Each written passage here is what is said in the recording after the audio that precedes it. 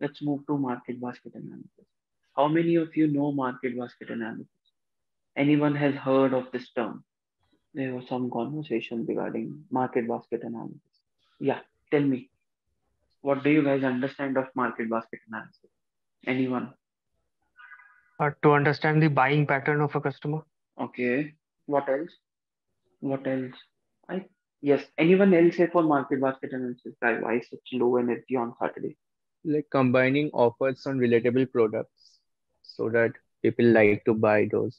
Means if we bought uh, like new phone, chances of buying a phone cover together, or if Okay, we bought. but let's say chances. So just let me know one thing, or help me understand one thing. If we is it are we saying that probability of buying the both products together is more as compared to buy that single product? Are we saying this? Yes, that is why we are calculating a joint probability for that. Yeah. Are you sure? Joint probability does that. The support basically. But probability can never be greater than one, right? Right. How we are saying that if we package both products together, the probability of buying them together is more as compared to buying them individually or buying one product individually. Anyone wants to take a shot? Do we know that probability of buying both things together is more as compared to buying an individual product? No. Okay. According to probability, I think buying both the products, the probability must be lesser because when we are having an intersection of two regions, according to that. No, I'm saying, let me give you an example, right? Probability of buying a bread, given that we have already bought egg, is higher than probability of buying just bread. Do you think this is the case if we No, have no, to merge two things? Hmm? no. Does everyone agree? No, I think it is true. This is true. Uh, Okay, Yeah, I do think so. let me see if I can launch a poll. I have launched a poll. Yes, answer guys. Probability of one. Okay, let everyone participate, guys. Come on. Why only two have participated? So poll results are there. So five of you believe that yes, this is the case, and four of you believe that this is not the case, right? So yeah, let's see. Tell me, who was saying that? Who has the answer? I was, if this probability of getting bread and means event of having a bread and event of having egg, if both of these events are independent events, then in Hmm. that case, both these probabilities would be equal. Hmm. And if they are dependent events, Hmm. then it would be greater, I guess. Okay. Oh, okay, makes sense. Okay, let me change this a bit. What is the probability of buying beer given that we have a diaper and probability of buying beer? Do you think that these are the events that depends upon each other? No, No, I don't think so. They No, are different. no. they No, are no. completely opposite. Okay, fine. Let's now it's interesting. Yeah. Cool. First of all, let's see what is market basket analysis, and then we'll come to use case. Okay. So basically, what basket analysis does, it's basically look at the purchase patterns and then try to understand what are the things that could go together in the cart. So, for example, bread, butter, egg and bread, milk, and something else, milk and cereal, right? So, there are three major, very main important things that we do when we calculate or when we do market basket analysis. The first one is support. It's very simple. It's a joint probability, the intersection probability, number of times both products bought together, and the total number of observations. So this is support. Support is very, very important. Will come what support tells us, what confidence tells us. Then confidence is the conditional probability. Conditional probability of buying product Y given that product X is already purchased. So what is the probability that if I purchase egg, I am going to purchase bread. If I purchase bread, I am going to purchase butter. So this is confidence. And then we have lift. Any one of you understand lift? P x intersection y, px into py. Any one of you understand this? Hmm? This is the lift and sales term. For example, the control and test A/B testing में जो lift होता है sales lift. Sorry. Is the lift from the sales term? Like in advertising or A/B testing, we calculate the sales lift. You can say that. You can. But this is very important, right? And here I'll tell you why is it important. I've kept this space. I'm saying lift should be greater than 1. So can I write this now? Now px intersection y on px into py, I'm saying should be greater than 1. That's what I'm saying. So what I'm saying, px intersection y should be greater than px into py, right? This is, let's say, my first equation. So what can I write px intersection y as? P of buying y, given that we have already bought x, into p of x should be greater than p of x into p of y. अभी तक कुछ समझ ना आया? सब समझ में आया? Second वाला repeat करना. This one? Yeah. Yes. So I'm just putting this condition, right?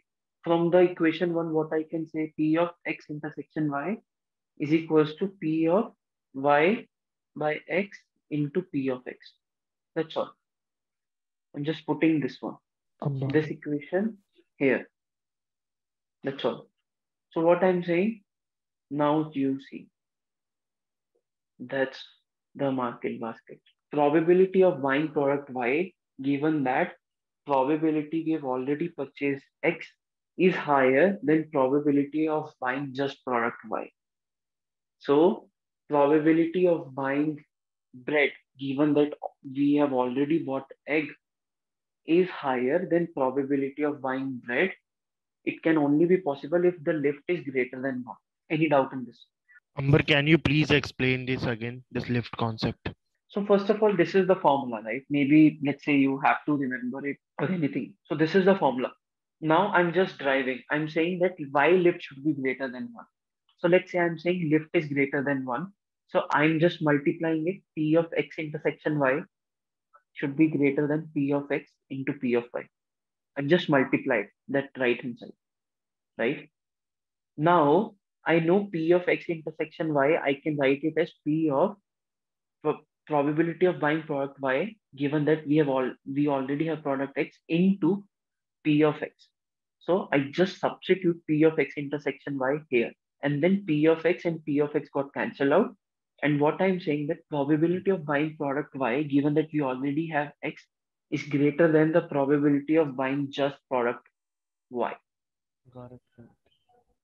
Why it should be greater than 1? Because let's say if it's less than 1, then probability of buying product y, given that we already have x, is less than probability of buying y.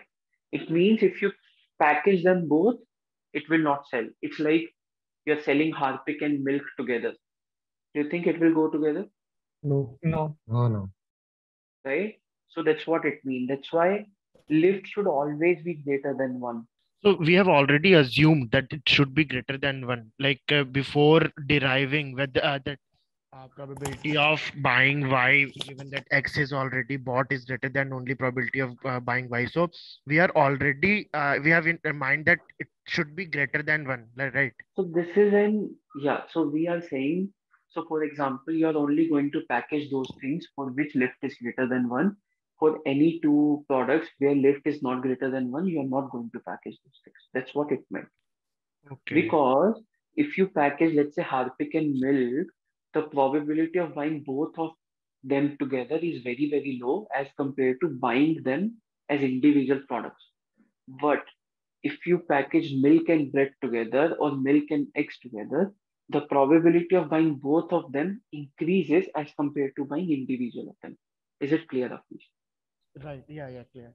Right? We have thousands of products. we are only going to packaging, or you can say allotment of products in such a way where the probability of buying both of them is higher as compared to buying them individually.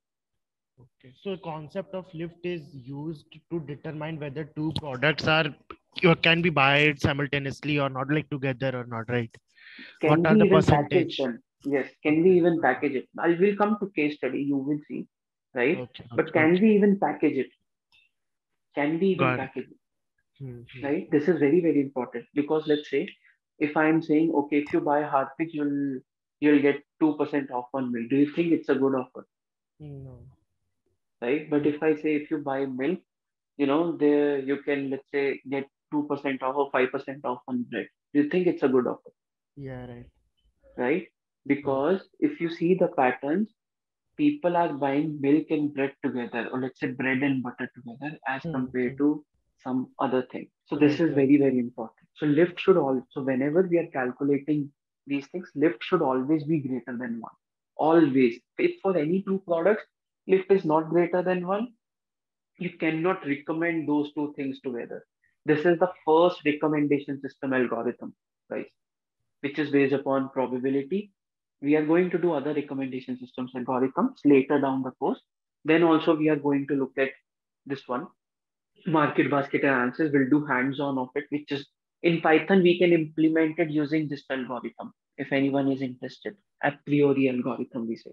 If you have to implement this in Python, we'll do hands-on once we go to recommendation system. But what I'm saying is that this is very, very important. That lift should always be greater than one. For any two products, if lift is not greater than one, will not do it. Are we clear? Yeah. Yes, sir. Anyone Yes, has yes, any sort of doubt? clear. Anyone has any sort of doubt how market basket analysis helps? Now coming to this, right? And then we'll talk about support and confidence. So again, as you can see, right? So here I'm saying this is an example. We have grapes, apple, mango, orange. So these are transaction ID. So in the first transaction, we have bought all four. In the second transaction, we have bought grapes, mango, and orange. In the third transaction, we have bought mango and orange. In the fourth transaction, we have just bought apple. Fifth transaction, all four. Sixth transaction, grapes, apple, and orange. Now, what I'm saying, what is my support?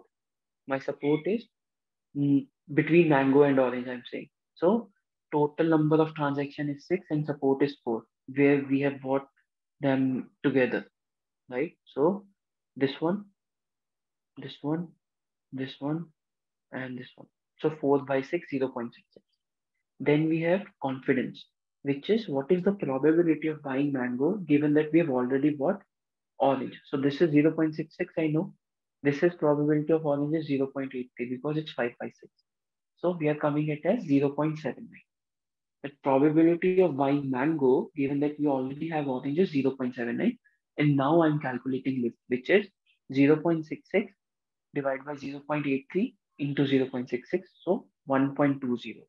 It means probability of buying mango and orange has 20% more probability of going together as compared to a person who's buying them individually, right? If you buy them together, there are higher chances that it will sell more, 20% higher chance as compared to if I sell them individually. Any doubt here, guys? Clear. Yes, yes. Clear, clear. Everyone. Now coming to why support is needed, why confidence is needed. Lift we already know, right? Lift represent the 28% increase. You can say I said 20%. I think I just by mistake written it 20. So yeah, to 20%. And this is mango. Yeah. So what I'm saying, support says that 66% of the customer purchase mango and all. So all the customers who are coming, in 66% of the customer, more than half of the customer, they buy these things, these two things together. Confidence says that 79% of the customer that bought orange also bought mango. Out of those 66, 79% of the customer bought, when they bought orange, they also bought mango. And lift represent the 20% increase in expectation that someone will buy mango when we know they buy orange. So let me give you a situation. Let's say my Amber, lift, yeah. yeah, Can you tell me like how this 0.83 come? probability of buying oranges in confidence. This is just 5 by 6, no? Probability of orange. 5 times we have bought in total. 6 times is the total. 1, 2, 3, 4, 5. 6 is the total transaction, which is 0.83. Okay. Yeah, I got it now. Yeah. So let me give you a situation. Do brainstorming on it for 2 minutes and then tell me. Do brainstorming. Let me tell you, there are two situations. First scenario and second scenario. In the first scenario, lift is 4. Support is, let's say, 15%. Confidence is equals to, let's say, 20%. And then we have a second scenario where lift 1.5, support is 90%, and confidence is also 90%. 90%. Now you have to make a decision that you have to provide an offer. So are you going to provide an offer on the first scenario or the second scenario? You can say 10% discount of if both of them buy together. Are you going to provide an offer in this case or in this case? Take a minute, think properly, read support, confidence, try to link it with business, and then tell me. You have 2 minutes. Let me know once you are ready, once you have decided. I am launching a poll. Till then, do that. In this, both of the Wait, cases, wait. Let me launch a poll first of all. no, I'm just asking a doubt. Yes, tell me. In the first case, we would be having two products. In Then in the both second, cases, you have two products. In first case, you also have two products. In second case, you also have two products. In both the cases, you have two products. both are the same products. No, both are different. If both are same product, then how lift can be different? I'm saying, let's say in case one, there are two products. Let's say ice cream and candies, and here let's say mango and orange. We have to determine that on which case, whether first or second, we need to provide 10% something discount, right? Yeah, To increase the sale. Okay. you have to decide whether you are going to. You can only provide discount in one of these scenarios. Now tell me which scenario. Is everyone ready? Shall I launch a poll? Yeah. Yes. Yes, yes. Okay. I need everyone participation. Poll is there. 8 out of 9. 1 is pending. Are you able to see the results? Why did you make that decision? Why scenario 1? Since we have left a higher value, so it can the offer will be valid. The combining offers will be valid on those products. So basically you're saying in this case there's very high probability of Yes, buying since them the lift together. value is higher, because it only determines like whether it will be a valid offer or not. Okay. Offer the products we are combining together. That's the thing. Okay. Okay. Yes, And Abhishek. yeah, see from the above example, we can see the confidence is higher as compared to support. So in the first case, the confidence is 20 and support is 15. So from there, I took the conclusion from the above example. But in the second case, both are equal. And Okay. see, in first case, it's more than 300% chances are higher. Okay. Okay. Okay. Yeah. Yes. So from there, I took this conclusion. Got it. What about scenario 2? Those who mark scenario 2, why? What I inferred from the lecture till now, like confidence is something which is, determining the percentage of buying two product together having higher chances. So a percentage confidence in second scenario is 90%. So like what we can infer is 90% of the people who are buying one product is also buying second one. So giving offer on those product will increase the expectation. It can increase the expectation and further increase the lift also. Okay. I applied a very simple idea that support is 90%. So 90% of the customers are purchasing the same that particular those two one of those items, I suppose. Mm-hmm. Okay, so we already have a huge number of customers buying that particular item. So Okay. you generally put offers in those items which are selling on a higher amount. Okay, but whereas in the case of ice cream and candies, it's only 15%. Okay, who else agree with this explanation? I think Arpit Me, agrees. me also. Okay. So thought in the similar manner. In the second scenario, confidence is 90%, support is also higher. So although in this case the lift is comparatively lesser than first scenario, but still at least we Hmm. are completely sure of it that it might happen. So I think this will be a strategy. Okay. Okay. You're going with which scenario? Scenario one or scenario two? Do you agree with the explanation that he gave why he's going for scenario two? Do you feel convinced? Yeah, I agree. But then I have a doubt, like because none of them like discussed about the lift matter. Like the lift is 1.5. So like Hmm. basically, I only thought in that process, like since the lift value is comparatively higher in 4, Hmm. so then I thought like it might be like valid, like the combining the offers on the onto products will be valid, and Hmm. there's a higher buying chance. Like in that process, I thought. So I might be Okay. wrong. I just want a correct answer. Okay. So let me tell you. I think the scenario two should be a wise choice. See again, right? I agree that the lift is four. There is very high chances. It's like what are the chances of buying a mattress if you are buying a bed? What are the chances of buying both of these things together? Let's say if I'm going to buying a bed and I'm saying, oh, if you buy both of these things, I can give you a bit of an offer. But there are very few customers who are going to buy these things together, or let's say in case of ice cream and candies, because most of the people don't go for ice cream and candies. There are many children who buy ice cream and candies together. So we also have to understand the frequency, right? And that's when said that support totally makes sense. Why? Because we are saying 90% of the customers are going to buy these things. So if I put an offer, I'm going to make more sales. At the end, you need to make more money when you are putting this offer. That's the whole purpose. If you are having, let's say, 10 transactions of mango and orange in a day and just one transaction of ice cream and candies in a week, there is no point of putting an offer because the transactions are itself so less.